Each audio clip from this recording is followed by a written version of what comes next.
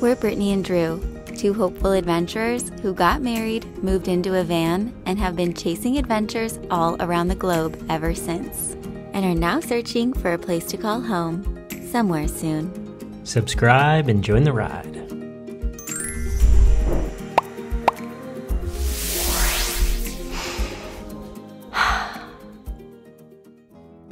Picking up where we last left you in our Baja Bound series, after crossing the border twice and making our way 3 hours down to our first camping spot in San Felipe, today we continue our journey along the Trans-Peninsular Highway en route to sunny skies and warmer temperatures. And wait till you see what we discover.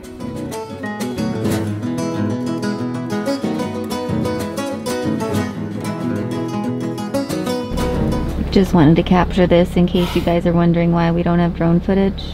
We just ran into Spirit with the drone. I ran into Spirit with the drone. Basically, we clipped the side of the van, and the way it hit created this gap where it can't allow the camera to move within the gimbal right there. You can see the motor right there in that gap. Maybe there's a drone mechanic somewhere. Doctor. Yeah, a drone doctor. Anyone? Noticing that all the propellers were still intact, we decided to give it a test flight. Move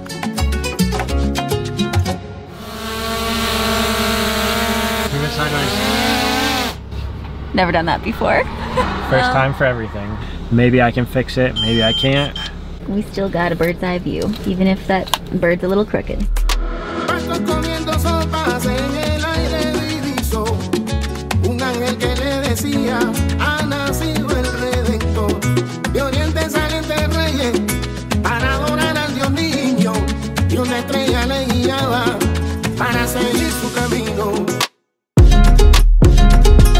We're just gonna have to take a chance on how hard the sand is. This looks like it just keeps going. I know. Oh, you're not. Interesting. At this point, we had traveled just under 300 kilometers, or about 175 miles, south of San Felipe. And we're searching for a somewhat 4x4-ish kind of spot for the night that we had found on iOverlander. Oh, wait. It looks softer. I don't like it. We're turning around. I could. Alright. Paths are getting soft. We're on the hunt. Let's go check and see how hard the sand is before we actually attempt to drive over it. That's some soft stuff there, but maybe I can go and check it out and see if it looks like a good spot to park ahead up here. We are in the middle of freaking nowhere. I feel like we could park in any of this stuff. Let's see. It is pretty hard. Somebody had definitely parked right here. I think this would be a great spot to camp. I guess we just got to get past that initial mushy stuff. It's kind of this ominous, gray, misty, overcast evening here in the Baja. I certainly don't want to let us get stuck out here in the middle of nowhere without other hands to push. I don't think Brittany would appreciate getting stuck either. We're going for it, babes. It's always a wild ride. I always feel a little bit nervous on these sandy roads. Lucky Blue's holding on.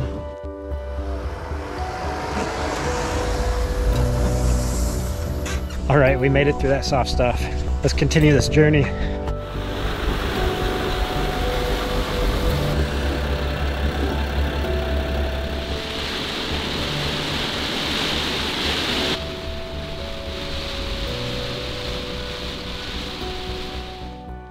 Drew is a wizard. I think he just fixed the gimbal. Hopefully it works and the gimbal's not overloaded anymore. Please, gimbal, be healed. For any of you who have drones out there, you know exactly how frustrating it can be when you go to plug it in, it says gimbal overloaded. Guess we'll know tomorrow.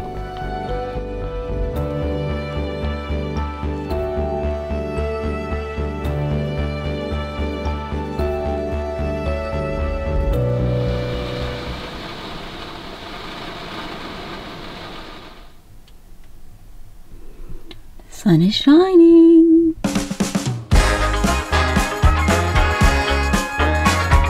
Welcome to Off-Grid Life in Baja, where we remember how to do things like read our books.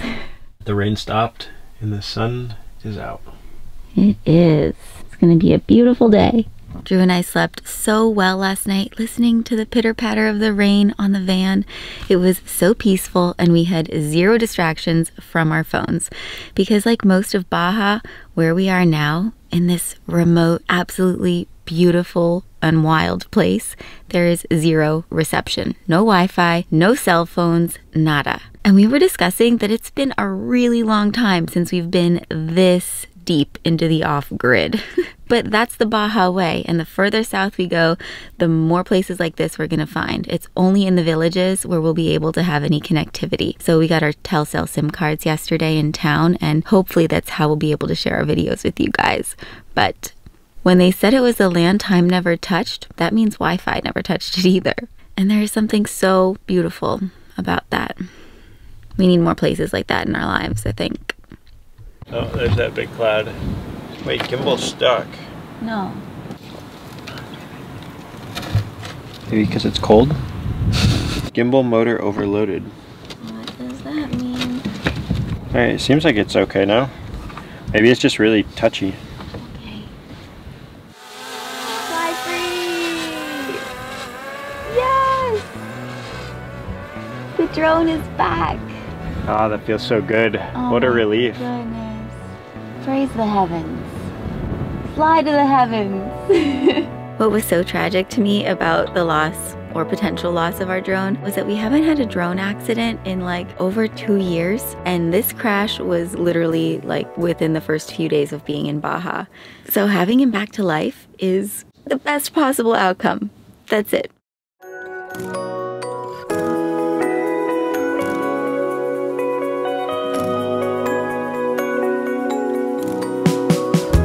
I have never seen a rainbow like that in my life. Wow. This is so beautiful.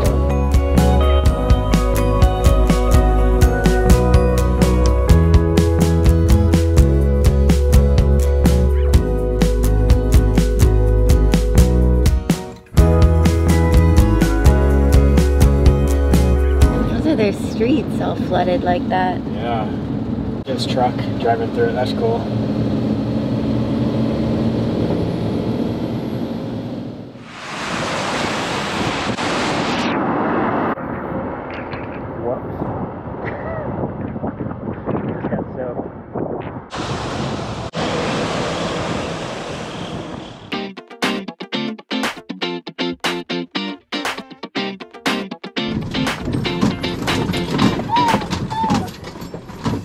Necesita diesel. Little doggy. Toot toot. Toot toot. You gotta Time move. for us to get gas. Good boy. I know you were sleeping. Yep. You know, por favor. This is our first gas stop in Mexico. They actually pump the gas for you. So at that price, it comes out to about $4 per gallon of diesel right now. California prices. Give him a little tip too. And our tank is topped off and full. We made it past the really long stretch where everybody gets concerned about not having gas. And we are almost this close to Baja Sur. We are in Jesus Maria, about to cross over into Negro Guar. Guero Negro. About to cross over to Guero Negro. So we're happy to report that finding gas was not a problem, nor was the kind of gas a problem either, because we had heard horror stories about the low sulfur diesel, but nope, we've just had exactly the kind of diesel that we need, and Spirit has been running smoothly. I think the fact that she has a pretty big tank also made the long stretch without any gas stations not a problem. It was 250 miles from San Felipe down to this gas station, and I saw 1 or 2 gas stations, but they were closed when we passed yesterday. So I'm glad this was available. We could have squeezed out 330 miles on our gas tank here on Spirit. And I'm just distracted. Loving all the dogs? Yeah. There's like a little powwow. There's a little burrito place. I think I'm gonna go get a burrito. Let's do it.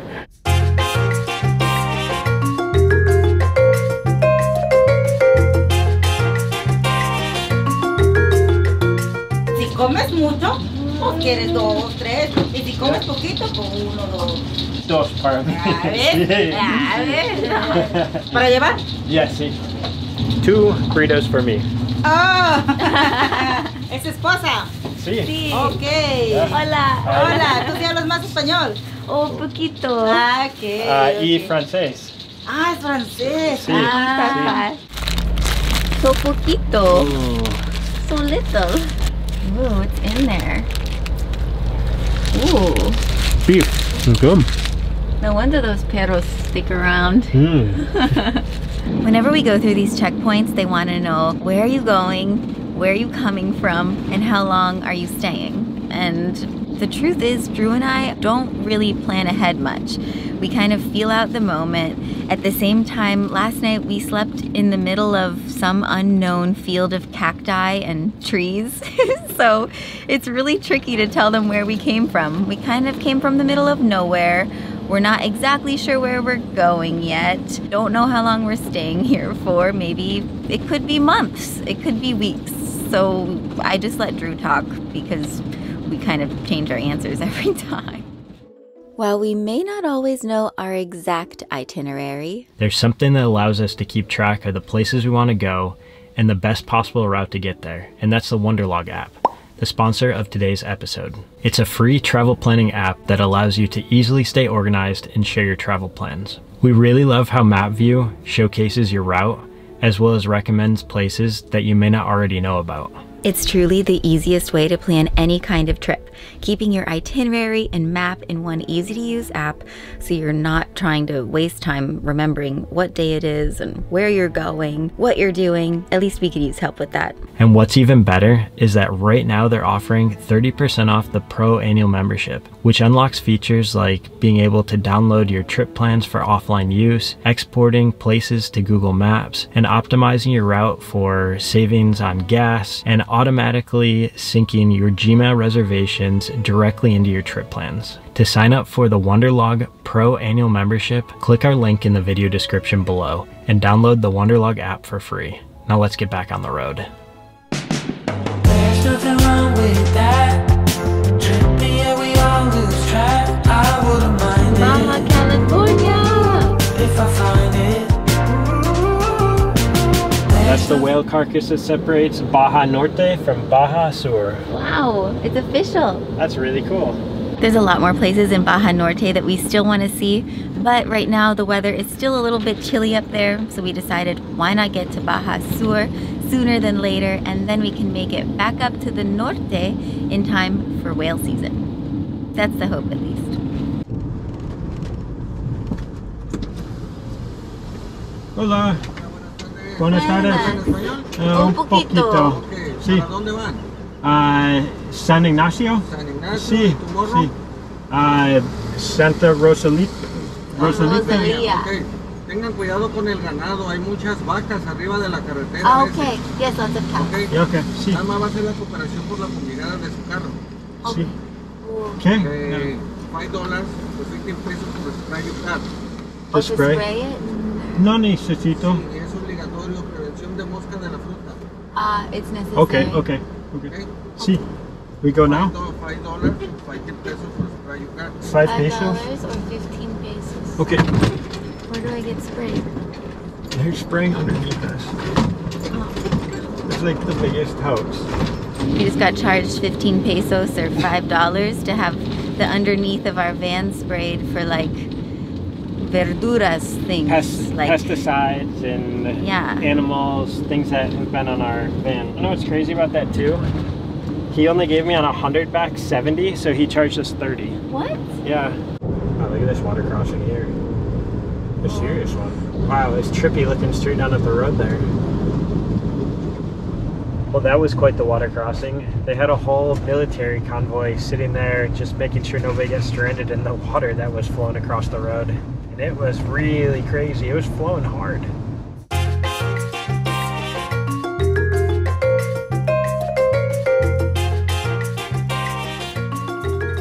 Another benefit of going down to Baja Sur is that we went from Pacific to Mountain Time, automatically gaining 1 more hour of daylight in the evening. So at least now the sun sets at 5:45 instead of 4:45, which is huge, and something we were really stoked about because when you live in a van, daylight really affects how much time you spend outside versus being cooped up in your van in the evenings.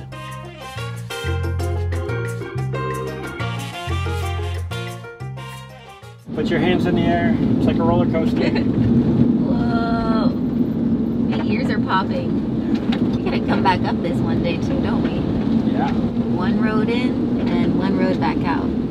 Crazy fact, the Trans-Peninsular Highway, or Highway 1, wasn't completed until 1973. And before then, the pavement ended just 72 miles south of Ensenada, making the drive in an automobile from Tijuana to Cabo such a rare and amazing feat that the few who did it had to write books about it.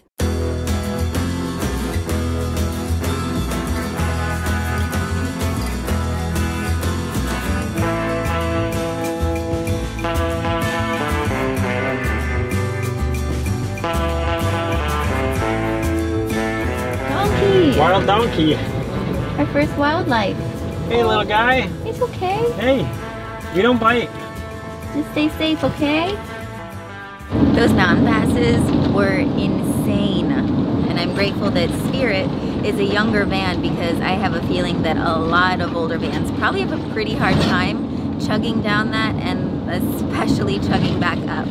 But I'm really grateful that we are now back by the coast where the temperatures are in the 70s and the sun is shining, and I can't wait to get to Mulegé because all of our van life friends who have explored Baja before us tell us how much they love Mulegé. So I have a feeling we're gonna love it too. And you guys as well. Ah, topes! Not bad. I was afraid there was gonna be a really bad speed bump there. Yeah, I was.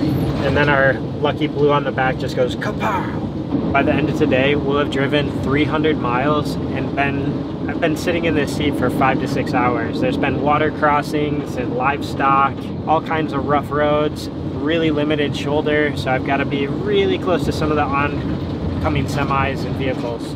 But it's been a long day. Look at that. Oh, so close. So exciting. Where I'm headed,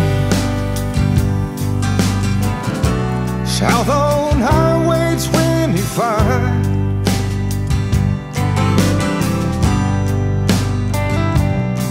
And I'm going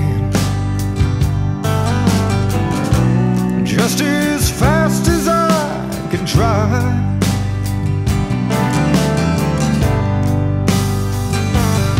Well, adios to the USA. I'll see you again someday. Ooh, that's beautiful. Cool spot. Yeah, little lagoon under the highway. Ah, tope, there's actually a warning. Nice, they give me the heads up. Yeah, these just seem to come out of nowhere otherwise. Go. Ooh, boing. That's Wow, cool. pelicans. Currently making a U-turn down a very dirty and dusty, bumpy trail because it's pretty tricky to try and decide what spot on iOverlander to choose as our home for the night. Do we stay near the river? Do we stay on the beach? Do we stay closer to town? Is it gonna be loud? We don't really know. You're just always kind of gambling, taking a chance, and trusting the reviews that others have left before us. Backwards we go. But tonight, I got a better place to be. And tonight, I'll be staying on the coast of Mexico. And a little tent out on the beach down as far as I can go. Wow. We have this spot all to ourselves. So ready to spend a few days off the road. I can already see why Mulegé is such a special place to so many people. I think it's going to be for us too. Wow. So beautiful, babes. Gorgeous. And those colors.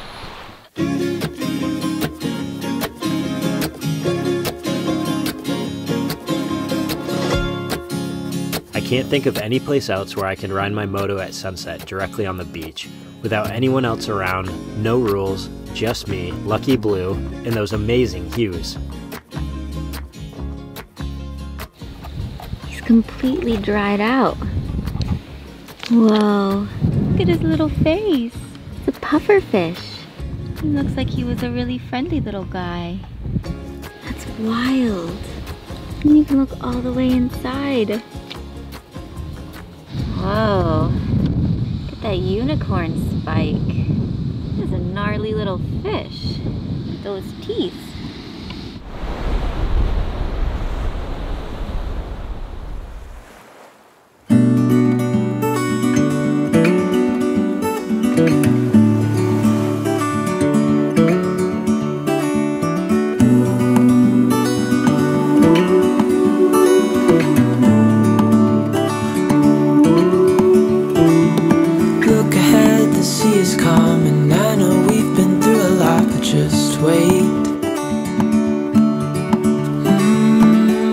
Better days to come. It's not paddleboard weather. I think we're gonna have to find a new bay. It is really rough out there. There's a swell and a lot of wind coming out of the north. Apparently 30-mile-an-hour winds are coming in, but if we just tuck in a little bit deeper into the Bahia Concepcion, there are some coves that face the south, and I think we'll have some glassy waters to take you guys paddleboarding with us this morning. It'll be really nice to get some activity in after all those miles. We've driven now about 10 hours south of the border, and the further south we go, the more beautiful little beaches and coves and cool little Mexican towns we're gonna discover. And cactuses right on the beach. Yeah, that is super cool, isn't it? Very unique. Are you gonna hop on Lucky Blue? I'll be taking the motorcycle to our next destination. Looks like I'll be captain of the ship today. It's time to roll.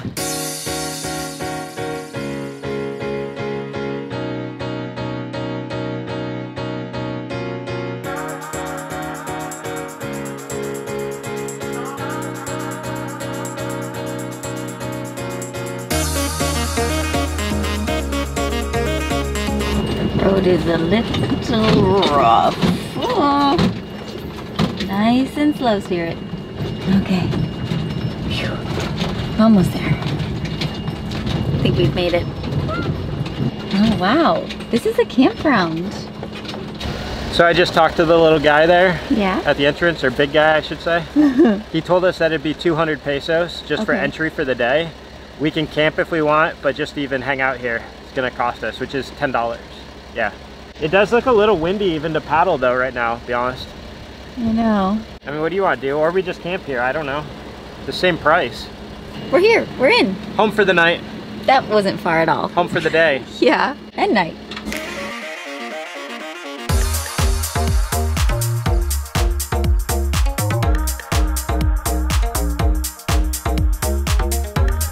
And I think we found our spot, friends. Wow. I think we found the spot. We thought we were close to the water before. We're real close to the water now. Look at how clear it is. This is great. Wow. I don't know if we're gonna get very far on that paddleboard. I think we're gonna end up right back at our beach every time we try. I know. Well, as long as we can just, you know, go in some circles of some sort. I think I could kite on this, but downside is that the wind's going out. Oh, I don't want to have to do a rescue mission for you. Me either. It's like a weird angle, but this would be stellar if it was coming in. With so much adventure still to be had, be sure to subscribe and join us next week for the continuation of our Baja Bound series as we make our way around this wild peninsula before returning back to Europe. Hasta pronto, amigos. We'll see you back here soon.